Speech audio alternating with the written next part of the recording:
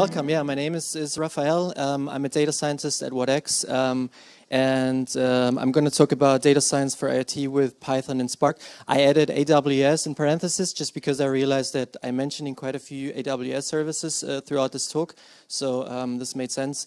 And what I want to do is tell you a bit, a few things on how we went about doing data science on IoT sensors.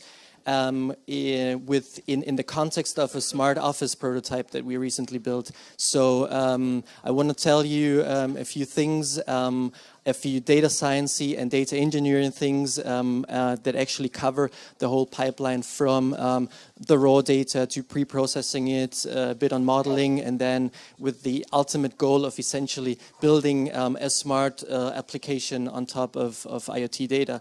And these are things that for us, tools and recipes and essentially very pragmatic approaches that for us worked very well while working on this prototype. And 30 minutes is way too little to cover everything in detail, but I hope to give you an overview and a glimpse of how we approach things, such that if you work with this kind of data now or at some point in the future, you get some insights or some ideas.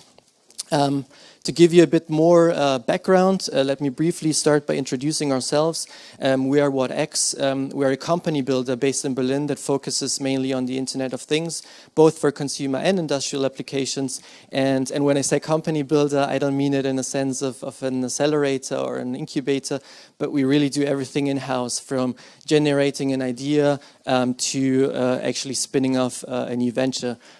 So we're a team of around 30 people, including IoT engineers, data scientists, UX researchers, business developers, and all of our projects essentially follow the same process.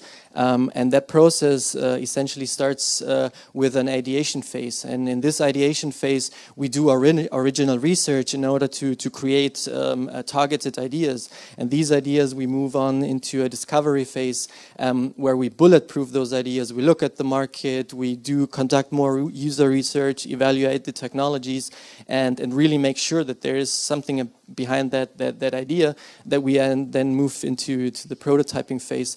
And this for me, of course, is the most exciting and the most fun one, because this is where engineers and data scientists come in and we actually start building a solution for the original idea that we had. Evaluate this idea in the real world with actual customers, and if this turns out to be successful, well, then we create, we spin it off as a new venture, a new startup, then takes over the prototype and takes it into market, productionizes it. So as you see, we work a lot with prototyping and move along those projects in a very fast way. And so one of the recent ventures that we found is called Snuck, and Snuck is essentially provides infrastructure for enabling smart building applications. So much of what I'm talking about now is what led to actually spinning off this company. So these are the 4 points that I want to go through. First of all, give you a short introduction into this smart office IoT setup. What kind of data did we use? How did we get it into the cloud? Then move on into some pre-processing. What did we do in order to transform the data such that we have it in the format that we like to work with? And then give you an example on how we modeled a sensor data that is a machine learning approach to do time series forecasting. Here I want to concentrate on the general approach itself, not on the models. And then the last bit would be on scaling and automating things by adding Spark on top of our Python code and deploying everything on AWS. So let me jump straight into the smart office IoT setup. Here are a few numbers. Essentially, we had access to 2 floors of an office building in Germany, comprising 36 rooms, and where we installed over 200 sensors, and we recorded data for a period of around 3.5 months. Here you see a sketch of one of the floors where the dots denote installed sensors in the rooms as well as in the hallways. These are the sensors that we used. Those are so-called multi-sensors because essentially it's a single device that contains several sensors, 4 of them, which are temperature, luminosity, humidity, and motion. And those devices we essentially installed on the ceiling of the building. In smaller rooms there was a single of those, and in bigger rooms we installed several of them just in order to cover the whole space. And so let me show you how the data flow goes. Of course, the data starts at the sensors, and the sensors send the data to the gateways. And the gateways are just small computers that are connected to the internet. The protocol used here in order to communicate between sensors and gateways was C-Wave. That is something that we used back then because we just needed something that worked out of the box. But in the future, we will definitely go with something different. And then, so the gateways, we had one of them per floor, and the gateway sent the data into the cloud using Wi-Fi. And as I mentioned before, AWS is the cloud infrastructure of our choice. So in this case, we are using the AWS IoT service, which, if you haven't heard about it, in its core, it's essentially just an MQTT broker, which is very common in IoT. In IoT in general, and this MQTT broker just has a few services around it. This is very similar to other IoT platforms. The nice thing about this is that we can connect this very easily to other AWS services. So what we did here is use a Kinesis Firehose queue, pull the data out of this broker, and simply pipe it into S3. And S3 as being our blob store, where we essentially stored all our raw sensor data. And this, for us, was the starting point for the data science team to come in and start working on this kind of sensor data. So let me move on and show you a bit of the data and what we did in order to pre-process it. Here you see a snapshot of, I hope you can see this well, yeah. This is a snapshot of the raw data, and essentially one data point consists of three values: a sensor ID, a timestamp, and a value. This is essentially very common for time series data. That is what we call the observations format, because essentially each row is one observation of a particular sensor at a particular time emitting a certain value.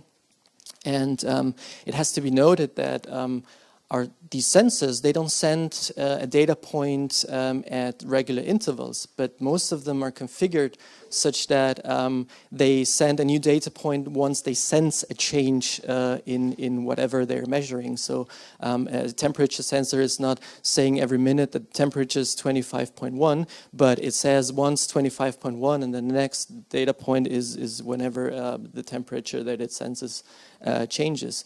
And so what this means in terms of raw data is that all of our sensors, across sensors and within sensors, the timestamps are very, very irregularly, and this becomes important in a minute. On top of this raw data, what we also have in the cloud is essentially a metadata file that for each of these sensors gives us some meta information, such as of what type are you, what floor are you installed in what room, are you online and offline. So of course this is information that we need, and instead of sending it with each coming data point, which would be just highly redundant and a huge overhead, we just have this metadata file that gives us this information that we then later can use to do simple group bys and, let's say, retrieve all the data of all the sensors within one room, for instance. And so what we do in terms of pre-processing is that we go from this observations format that has this three-column structure of sensor ID, timestamp, and value, and we pivot the data such that we end up with a data frame that has a single datetime index, and each column now represents all the values of one sensor. This is a very natural way to think and to work with this kind of data, I think, because all the values of a single sensor are just aligned in time within one column. And the key point here is actually that now all these timestamps that I just mentioned are completely irregularly to start with. We unify them and we align them in order to have regular intervals between these sensors, such that we can easily say, give me all the values of all the sensors in this room this morning at 9:15, right? Without having to deal later on with converting timestamps and changing them and aligning them and all these kind of things.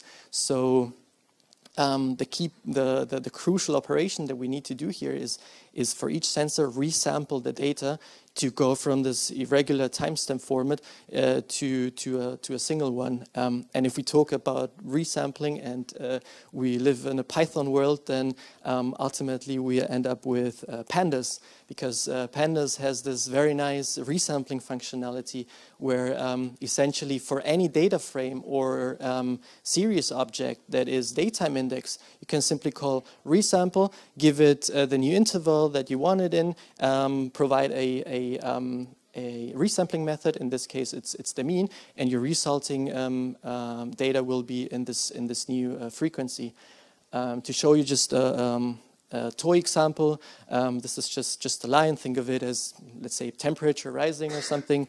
This is a daytime index, has a frequency of 30 minutes. And so let's say we wanted to go from these 30 minutes to 7 minutes. Well, then we essentially just call resample, say 7 minutes, use the mean as resampling method, and interpolate linearly between the resulting values, because in order to fill essentially non-gaps that result from going from a higher frequency to from a lower frequency to a higher one. The difference between this sort of toy data and our sensors, as I mentioned before, is that our sensors don't have a particular starting frequency to start with. So it's very irregularly. So by doing these resampling operations, sometimes we are actually upsampling if the sensor data is very sparse, or depending on whether it's very sparse or very dense. So we get very different results across the sensors. And so what we did here is a very simple trick of doing this resampling in a two-step process, where we first upsample all of our sensor data to a very high frequency, let's say a minute, and then downsample again to the desired frequency that we actually want to end up with. And this works actually very nice. So in this case, it will look something like upsample everything to a minute, again use the mean as resampling method, interpolate linearly, and then because our target frequency is 7 minutes, we downsample again to this target frequency, and now we forward fill because we're going to from a high frequency that is 1 minute to 7 minutes. And so apply it to actual data. This is a temperature curve. The blue one is the original data, and then you see that the resampled points, in this case 15 minutes, match the underlying data very well. Here's another example of a noisy sensor where you have these periods of very sensitive periods of a sensor jumping between two values, and then you have these periods of where the sensor is constant. And again here, applying these resampling to this regular frequency works very well. And so the data that we end up with, this time series format, essentially has this daytime index, and the columns now are the sensors that we then simply can join arbitrarily as we want and work with them together. So this is what I wanted to say on resampling. For us, a very important step to do before we move on in order to actually start working with the data. We have it clean, we have it in this format. And so the third thing I want to talk about is applying machine learning on the sensor data, and specifically use a machine learning approach in order to do time series forecasting. So this project essentially for our data science team was the first one in which we had to deal with time series data. So we didn't know too much about it, but we were very familiar with Python, essentially experts within the Python data science stack, NumPy and Pandas and scikit-learn, the usual suspects. So we were thinking ourselves, how do you now go about of using that knowledge of like how we've always done data science and modeling by using one of the scikit-learn models? How do you actually apply it on this kind of time series data in order to do forecasting? And so here's the approach that we took. And I want to show you this with the example of an occupancy predictor. So predicting occupancy in a room is simply saying for some point in the future, I want to know, is this room going to be occupied or not? So we have these intervals of hourly intervals, let's say, of occupancy values, and at time point t, that is now, I want to know, is this room going to be occupied 1 hour from now? What about 2 hours from now, 3 hours from now? So what we end up with is a binary classification problem with multiple steps ahead, okay? And so if we would to formalize this, then we could end up with something like this, where we have some historic data, some x's, can be motion values or other features, and we want to learn this function f, this model that can be essentially any scikit-learn model, and predict for a certain step in the future, is the room going to be occupied or not? But we don't want to do this for a particular step, but for multiple steps. So here's 3 strategies that we used in order to approach this. The first one would be the direct step approach, where essentially you train a model in order to predict 1 step ahead. And then you train a completely separate model in order to predict two steps ahead, and so on and so forth. So for every step ahead that you want to predict, you have a separate model. The downside of this, of course, is that you end up with, this is computationally very heavy, because for each new target, for each step, you're training a new model, and if you extrapolate this to all the rooms in your building, you end up with a high number of models. The second downside is that essentially you use this predictive, this temporal dependency between predicted values, because the prediction at t+2 doesn't know anything about the prediction at t+1. It was trained and predicted completely independent from each other.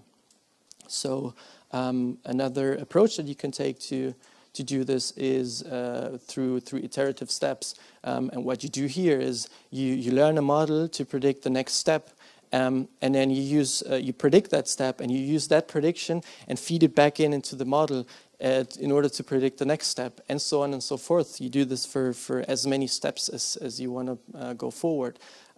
So now we have only a single model, but the downside of this is that that you're essentially accumulating an error as you go into the future, because you're always using the predicted value to feed it back into your model to predict the next step. So as you go forward, the prediction error goes up. And so what we ended up doing is the third strategy, and that is multi-label prediction, where we state the problem the same, but now we are not trying to predict a binary value, but an array of binary values, where this array essentially are all the targets of the steps ahead that we want to predict. And so nice about this is that this can be actually used with any model that supports multi-label prediction. And in scikit-learn, there's quite a few of those. And what we ended up with then doing is simply implement an occupancy transformer that, let's say, having some motion data, computes some features for us, gives us the data in this format such that we can train an algorithm this way, and feed it into a random forest classifier that actually supports multi-label prediction out of the box. And this actually works very fine. There's this guy named Thomas Huskins. I don't know him myself, but I think he's Dutch, so maybe the community here knows him, and he wrote actually a very nice blog post on exactly time series forecasting using this machine learning approach, where he goes through these different strategies, and so if you want to go into this, I really recommend reading it. It's very nicely written, very simple, and it gives you a good idea of what I just talked about. Just to give you a preliminary result, here's the AUC values of one of our predictors for a particular room, 6 hours into the future, and the corresponding AUC values. Of course, this is cherry picked. This is one of the rooms for which it worked pretty nice. Actually, so there's quite some variance across rooms, because if you think about a very common office room where someone comes in at 8 and then stays until 12, and then there's an hour of lunch break, and then there's another 5 hours of being occupied, and that goes on 5 days a week. These regular occupied rooms are very, very easy to predict as compared to, let's say, a meeting room. And we had other funny incidents of rooms being occupied during the night in the kitchen, and it essentially turned out that apparently the night guard liked to hang out in the kitchen for a few hours. So, yeah. And we had another funny incident where in 2 of the rooms we installed a net Atmo device, which essentially tracks the CO2 level, and we were building applications around it. So on a Saturday night we got a notification saying that the CO2 level was 2 times higher than the recommended values, and it turned out that the office was having a party at that evening, and that's why that was the case. I guess, yeah, I still have some time. Let me move into the last part, which is automating and scaling. So the way that we work in our data science team is we work locally. We use pandas and scikit-learn and work in our Jupyter notebooks and work on a subset of the data. Say, train one of these predictors for a room or on a few sensors and so on and so forth. But what's missing in order to actually build a smart application is now to take these different steps that we now built, of going from raw data to pre-processing it to training a predictor to doing actually some predictions and so on and so forth, automate this in a pipeline and actually run this on a regular basis, because for each new coming data we want to actually update our models, we want to retrain them, we want to do new predictions and so on. So automating is crucial here, and the other thing is scaling. If we train an occupancy predictor, we don't want to do this for a single room, but essentially for all the rooms in our office, independent of whether all means 2 or 36 or a few hundred. And so what worked out for us here very well is the combination of using Spark on top of EMR. I assume that you all know Spark, or you know what Spark is, let me put it that way. And EMR is the Elastic MapReduce service on AWS. And what it actually allows you to do is simply bring up a cluster, Hadoop cluster, and run Spark applications, for instance, on top of it. And that's how we use it.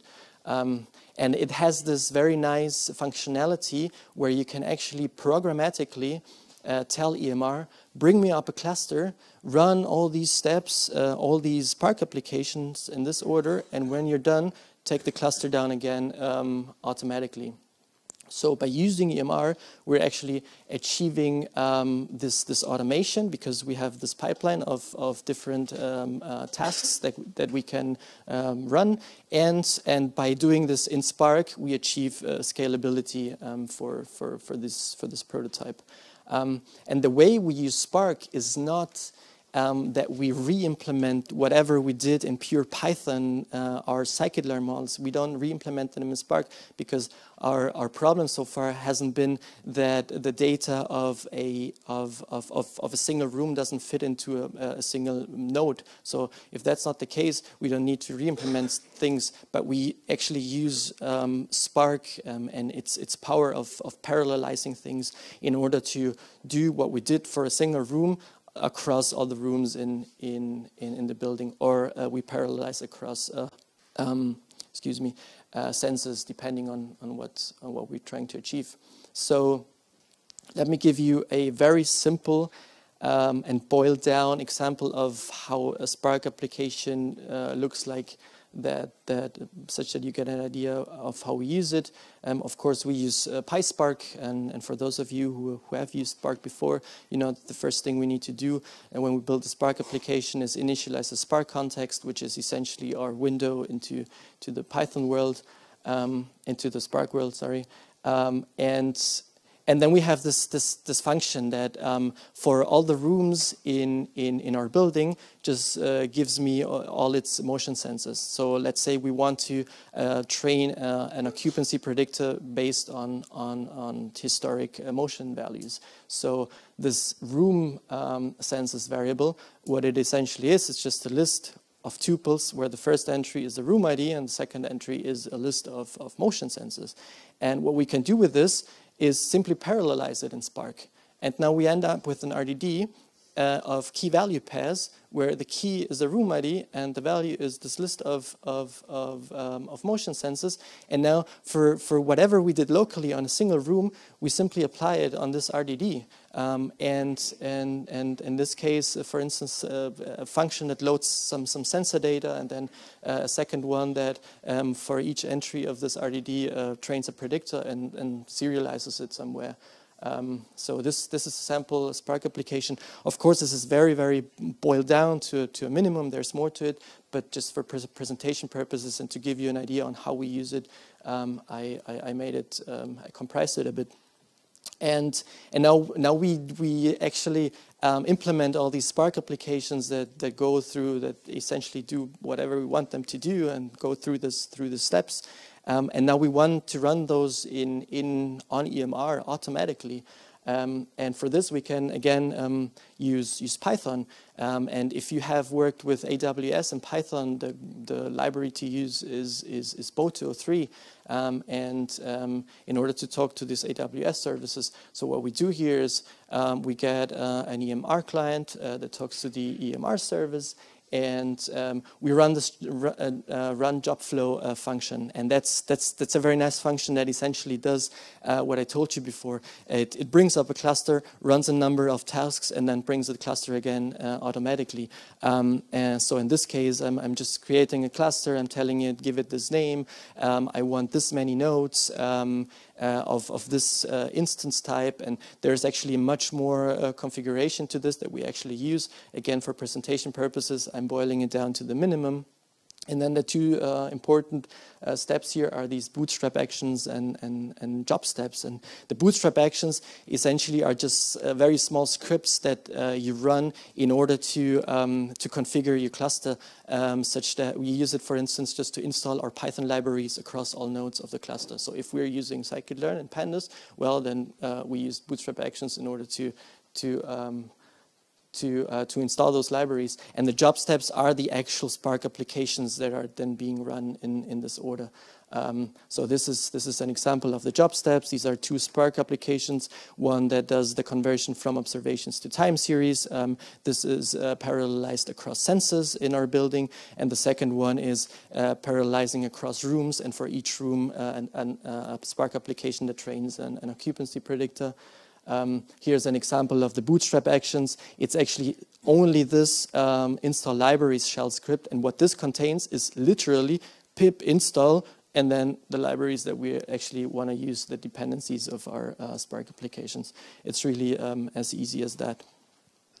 To put everything together, you already saw this, our data that goes from sensors to gateways to AWS IoT, Firehose, and ends up with S3. And then the second part of this data flow could look something like this, where we have S3, we load the data, we run these EMR jobs, parallelize our Python code using Spark across sensors or rooms, and then, for instance, we save predictions that we do. We save them into DynamoDB, and we can plug in a small Flask API in order to serve those predictions. Of course, this step in the end, it just depends on the use case that you have, of whether what you're actually using your smart application for. So that is all I have. Here's a summary of the things I talked about. I'm just going to skip through this. I just want to mention a few things I did not talk about, things that we are working on or aiming to work on. One thing that I did not talk about is stream processing. So everything that I mentioned was essentially batch processing. You take big chunks of data and you process them that way. But for applications that require more, where time matters, actually, we're starting to look into Spark streaming, Apache Flink, and these kind of technologies that enable this. Then I mentioned before how we use Spark, that we are actually not using it for its using its actual libraries, but just to parallelize our scikit-learn code or scikit-learn models, for instance. But of course, as data grows, or as we are building models that don't only use the data of a single room or of a few sensors, but it gets as big as it doesn't fit into a single node, then we start re-implementing things in Spark and actually making use of these technologies much more. Third thing is modeling. The approach that I mentioned is just one of many in order to do time series, and there's more traditional ones such as Markov chain Monte Carlo methods. We want to look into LSTMs that are very suitable for time series data. Yesterday there was a talk on deep learning on time series, which was very nice in order to classify time series curves called McFly. This is something we definitely want to check out. And then the last bit is actually closing the loop and using these predictions that we're actually producing in order to control a device. So one of the motivations for creating such an occupancy predictor is to actually use those predictions and control the heating of a room. If we know that someone's going to be there in this room in 1 hour, and we have temperature models, so we know how long it takes for temperature given a current condition to reach a certain level, then we actually want to control the valve of a radiator, let's say, in order to heat or cool down a room. All right, this is really all I have. I feel like I talked so fast. I hope I didn't lose too many of you in the meantime. Thanks for being here, and thank you for your attention.